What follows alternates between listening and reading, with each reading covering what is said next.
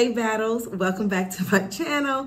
My name is Miss Bahamian Goddess. For those who don't know me, I have been documenting my journey from Dallas, Texas, all the way here to Accra, Ghana. And now that I'm here, I have started a business called TruthCheck Solutions, which is based off of me getting scammed a year ago. So what we do is we help diasporas purchase land and property here, whether it's real estate, whether it's an apartment, a house, or a land, and we verify that for you before you make that purchase. So that is what we do. Now, this conversation today is about my money. For those who have watched my previous video where I got scammed, I have an update, and boy, an update I have for you guys. So let's talk about what's going on about me getting my 3,000 USD back.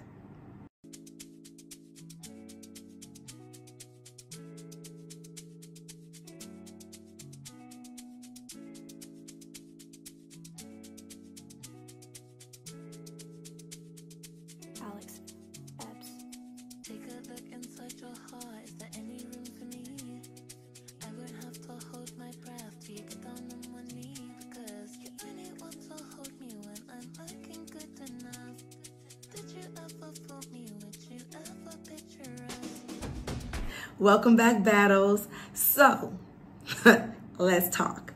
So you guys already know that I had tried to purchase a townhome last year, August sometime.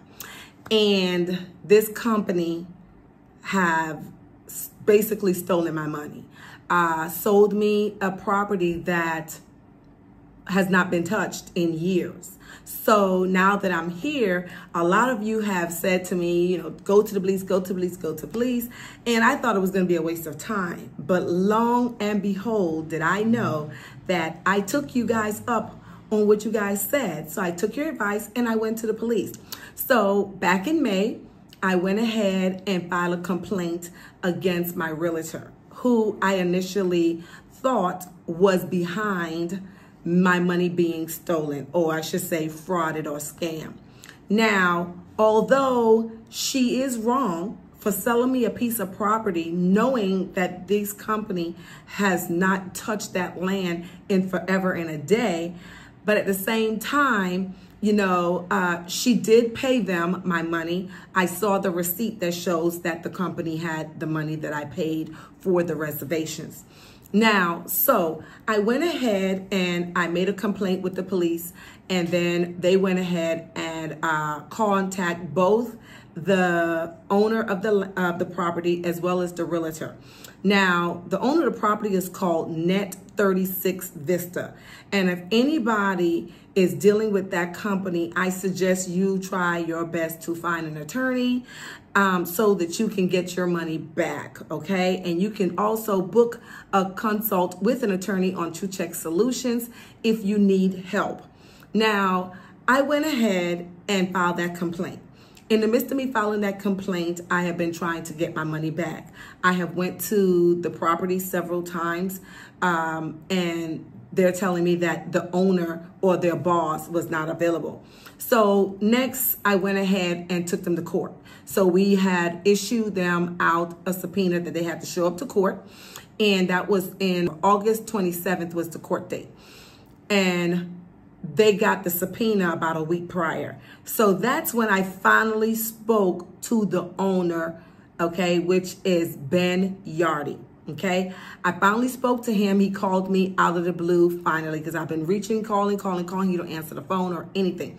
Now, let me pedal back a little bit.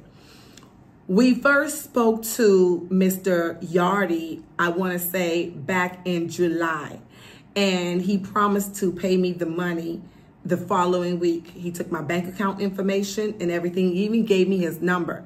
From July to now, I have been calling Mr. Yardy, and Mr. Yardy was refusing to answer my phone. Even up to now, like if I call, he won't answer. But ever since he got the subpoena, that's when he finally returned my call. So when he returned my call, he begged me to wait until the beginning the first week of September for him to pay me the money. First week of September came, that didn't happen. But I still went to court on the 27th of last month. okay? Which at that time, since neither Mr. Yardy or the realtor showed up, they end up getting a warrant for their arrest. So the judge granted me to get a warrant for for their arrest.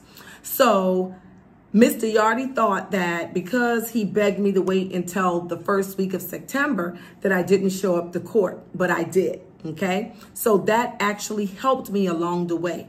So now I waited, and then I end up having an emergency where I was out for like 2 weeks, so I couldn't really do anything. So in the time frame, I was calling to see, you know, if he's going to give me the money, because when the first week came, he didn't give me the money. He didn't answer my call. So he actually ended up calling the detective. The detective called me and told me, he said that I can come, you know, on Friday, which is last week Friday. Last week Friday came, no money again.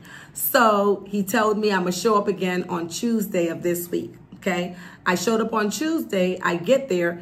His assistant decided to tell me that I must fill out a form. And once I fill out the form, then they would take 7 days for them to process and give me my money. And I'm just like, why? When your boss told me to come here to pick up the money. I didn't have a problem filling out the form, but I wasn't filling out that form unless you see the money was there. And on that form, it did state that they can take any fees out of that money as they choose, okay? So I wasn't about to sign that form without making sure I was gonna get my full refund back. So that came Tuesday. We had a big old fiasco in there. The boss didn't want to answer my call. I'm calling to let him know, like, I'm here at his office. He told me to come, and there's no money here. Nobody knows what's going on. That's another thing. The receptionist don't know what's going on. The assistant don't know what's going on. No one knows what's going on, but he's telling me to come up to Net 36 Vista in Labone, and no one knows what's going on. So I went up there by myself on Tuesday. So after they decided that, you know, they didn't want to pay me, and the assistant called him, and then he finally answered the phone for him. And them two were talking in tree, of course. I need to learn tree, guys. I really do. So anyways, they were talking in tree, and then he asked to speak to me. And he had an attitude. This man had an attitude and said, did I give him the money? Did you pay me the money? You know, I don't have to give you the money and all this stuff. I'm just telling you to come up here to fill the form out, and then I can go with my team to see if they can refund me my money back. So when he said that,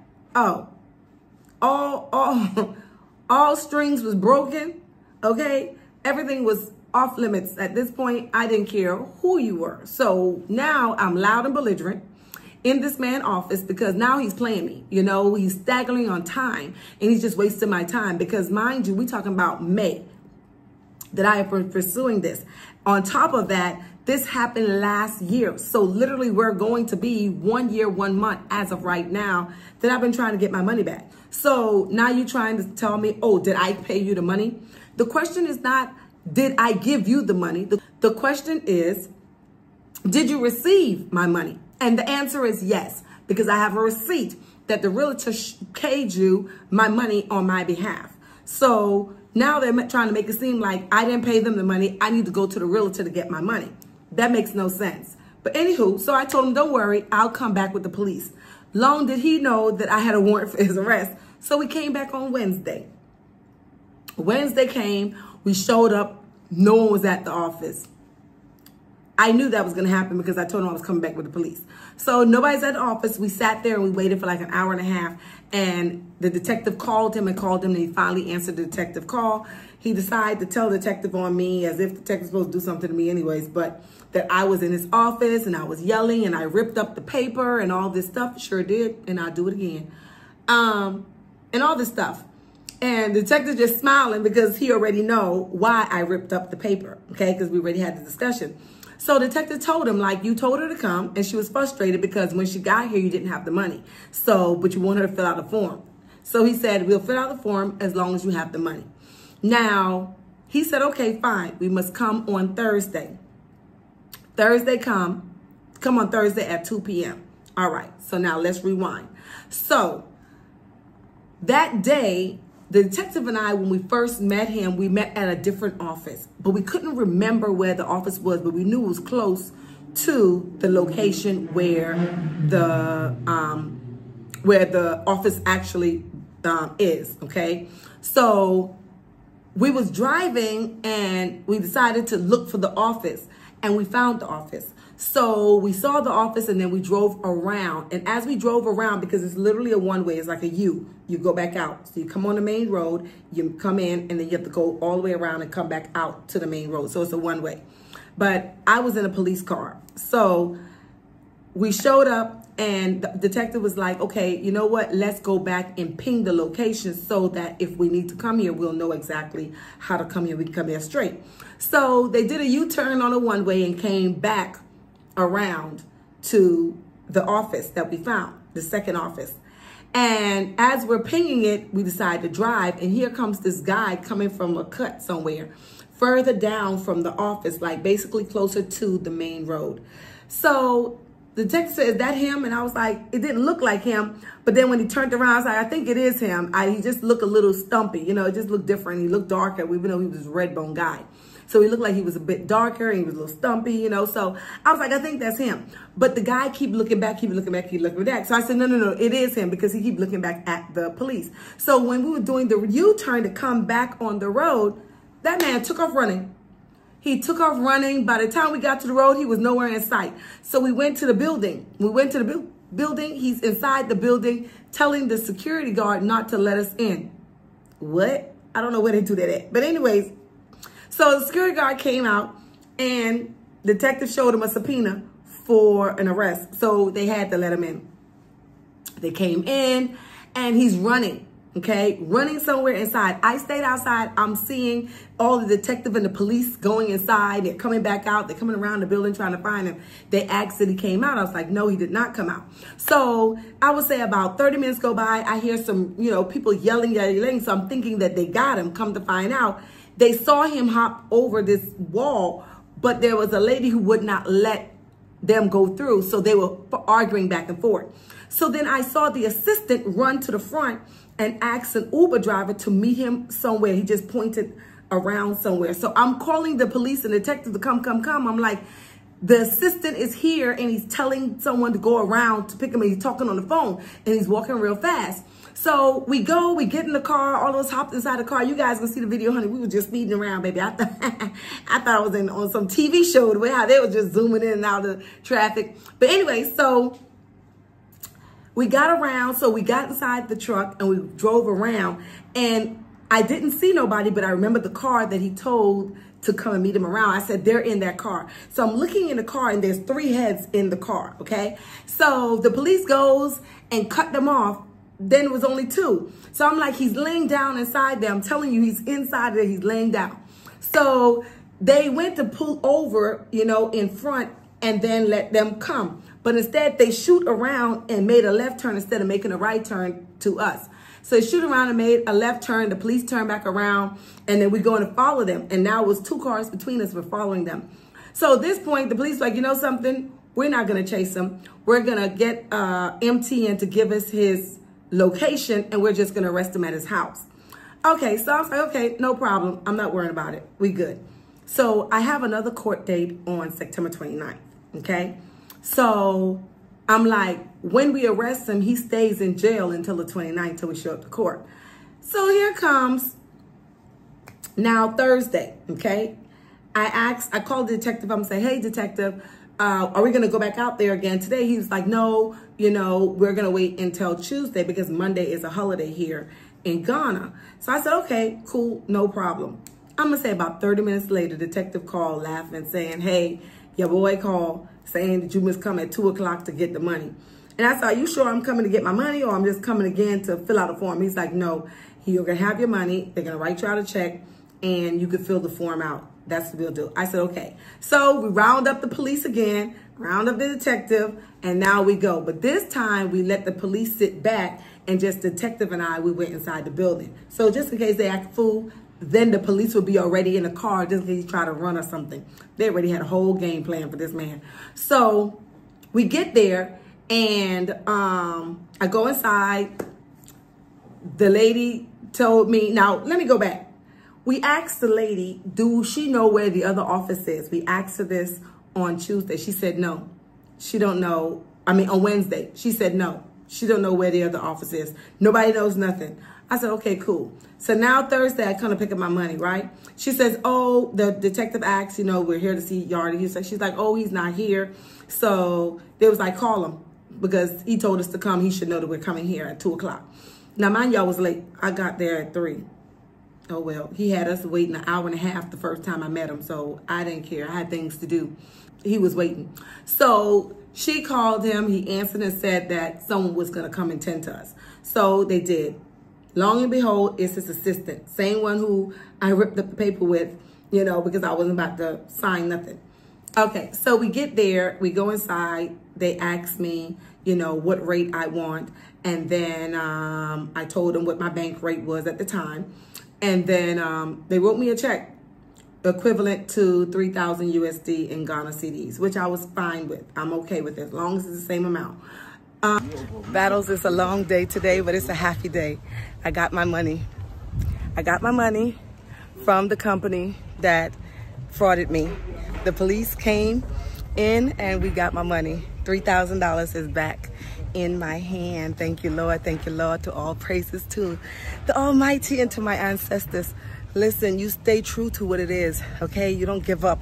I don't care what the rules is here in Ghana, what they say, you fight for it. And you make sure you get good connections with the police department because, baby, let me tell you, I'll tell you all guys all about it. Stay tuned. So I signed a little form and they gave me a check. Now, let's hope, hopefully by I post this video, that the check don't bounce, be bouncing somewhere else and I don't get my money. So that is like a great, great, great, great, great thing right now. I'm so excited that I got my money back. But right now it's deposited in my bank account and I'm waiting for it to clear. So hopefully by Tuesday, September 24th, that it will be ready. I think Tuesday, September 24th. Don't correct me down. It don't matter as long as it's Tuesday, okay? But yeah, so let's hope that I get my money in my bank account. I got the check. I deposited same day on Thursday. Like, I need my money. I'm play no games with this man. But yeah, guys, so the police helped me to get my money. Can you believe that? Like, I had a detective. I had police all over the place with me. Every time I was going somewhere to see him, I had a detective, you know, to the point where at this point I had a chauffeur. Anywhere I went, they were going with me, you know. So yeah, guys, so with that being said, you know, the stereotype, or should I say the myth that Ghana police don't help you unless you dash them something. As for me, nobody asked for nothing, and nobody even utter a word or made me feel like I'm supposed to give them something. Now, as a disclaimer, I am going to, because, you know, they didn't have to add extra people to help me. So I am going to show my appreciation by giving a token, but no one asked me for anything. Even when I got my money, you know, they wanted me to try to deposit it as soon as possible. But which at the same time, they told me that if you see I deposited and it bounced, then now we will basically be going after the whole company and not just him. So I don't think he's going to bounce this check because, again, the 29th, I have court. So if this check bounced on Tuesday, then his butt's gonna really be in trouble by the 29th if you see it bounce. So guys, I just wanted to give you guys an update on my good news that I did got my money back for the $3,000 that I lost back last year. And for those who are with Net 36 Vista, I'm so sorry. I just hope that you guys contact police station so you can make your report.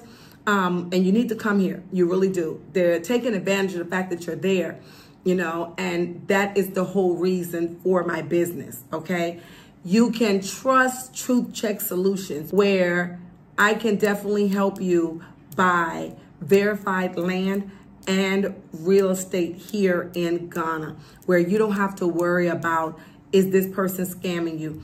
If you do have something that you want to purchase, you can contact us and book a site visit, and we can go and check it out for you on your behalf, send you pictures, send you updates of what's going on so that you can make a conscious decision when you're making a purchase. You have to do your due diligence before you spend your money, because at the end of the day, we cannot always blame the person who scammed us if we didn't do our due diligence in the first place. And that's why I'm not upset about losing my $3,000, because I should have did my due diligence first. But something in me told me to show up, so I did. I spent that money. Okay, I spent that $1,800 flight to get here before I made that $20,000 down payment on this place. So technically, I was happy that I spent that $1,800 because I saved $20,000. Because had I gave them this $3,000 reservation and then 30 days later I gave them that 20%, which was $20,000, I would have been out of $23,000. So had I had someone boots on ground that was charging whatever amount they wanted, is still cheaper than $23,000, okay, then I would have saved that money, and I would have been able to see like, okay, oh my God, yeah, I'm glad that I did this because now I saved myself my money, right? So that's what TruthCheck Solution is all about, okay? So I'm telling you guys all the time, do your research. You don't have to come to me. There are so many people on this platform that I'm sure that you can trust. Let me take it back. Because I did hear some stories about people on here that are Americans that are scamming Americans, and I hate to say it. It's just so sad and sickening, you know, that you have to come here and you need to figure out a way to make money. So the only way you can do it is by scamming your own people, right? And that's sad, but it happens. So you just have to trust, pray, guide yourself to make sure you're doing the right decision, okay? So once again, like I always tell you guys, what's for you, no one can take it away, not even yourself. So until next time, bye.